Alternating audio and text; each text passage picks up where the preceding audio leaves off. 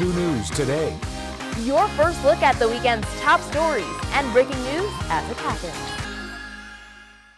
And the fight to provide more COVID relief continued through the night and well into this morning. Here's a live look as voting is still happening on the Senate floor. Today is what I call a good napping day. Right? I would definitely agree with that. However, I prefer a little bit of sun. And yesterday we did get about an hour and a half or so of sunshine. Yeah, we got a little peekaboo of sun, but I don't feel we're going to see that today. And with that, winter weather means dangerous road conditions this weekend. We're taking a live look at I-70 and State Route 4 in Bethel Township. This is where it could likely get messy. This isn't some lake, this is actually someone's backyard. Look a little bit inside, come closer, we'll show you what's going on. Inside is water purifying packets. I'm told that just this one packet right here, this can make 100 gallons of clean water. So that's a lot of important work that they're doing here in Butler Township. Roads are still very clear. Everyone say thank you, ODOT, but the sun is making a lot of the snow melt. So as temperatures plummet tonight, experts say beware of black ice. I'm standing right next to I-75 South, so I'm going to turn the camera around and let you see. And I want to show this to you because as you can tell, there are no cars going south or north. That's because DPL just shut down the highway.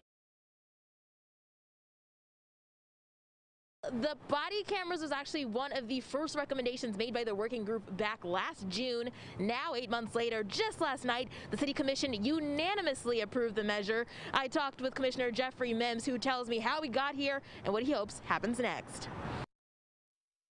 Just one more step towards improving the trust that we have in the community with regards to police relationships. Commissioner Jeffrey Mims Jr. is co-leading the Use of Force Police Reform Working Group.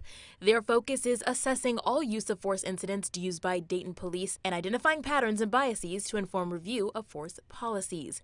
They believe body cameras can help with their mission. It gives us that extra leverage of information and data about what is actually happening at police stops. The city already has a contract with Axon Enterprises for dash cameras. According to Mims, adding the new body cameras through Axon will cost around $47,000. Already we've been in the process of experimenting with some of these things. We're one of the few large cities that does not have body cams. Now that the contract is approved, the law department will release a policy. That policy will address questions and concerns surrounding the use of the cameras for officers. Dayton Mayor Nan Whaley says she approves of the commission's decision to move forward. So I think this is just one great step that we've taken when it comes to police reform. You'll see many more, but we're really serious about activating these issues that the community has said is such a priority. Here is where history was made, not just in Dayton, but in the country. Now one woman is renovating, rebuilding, and reclaiming the nation's first Black YWCA.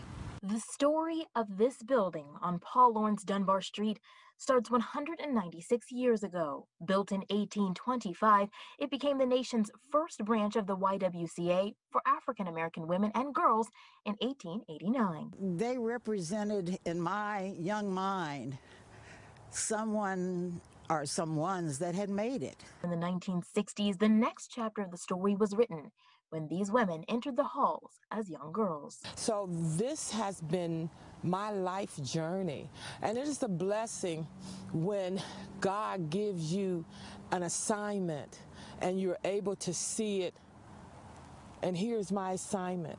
Now in 2021, Elizabeth Early says her vision is to bring back the mission of the original founders through the Early Visions Purpose Center. We will be teaching and tutoring reading, writing, and arithmetic. We will be having music classes, tap dancing. This is also going to be a museum. Early purchased the mansion, secured federal funding, and even put her own arms to work restoring it. She's hoping it will become a community center for all to use, but she says she needs the community's help to get it finished by the summer of 2023. Everyone has to roll up their sleeves. Now that we are going to preserve it, let's make sure that we embrace it for the futures to come. A place for sisterhood, service, and success. When the ladies of the Westside YWCA told me I was enough, that's all I needed to know, that I was enough and I can make this happen.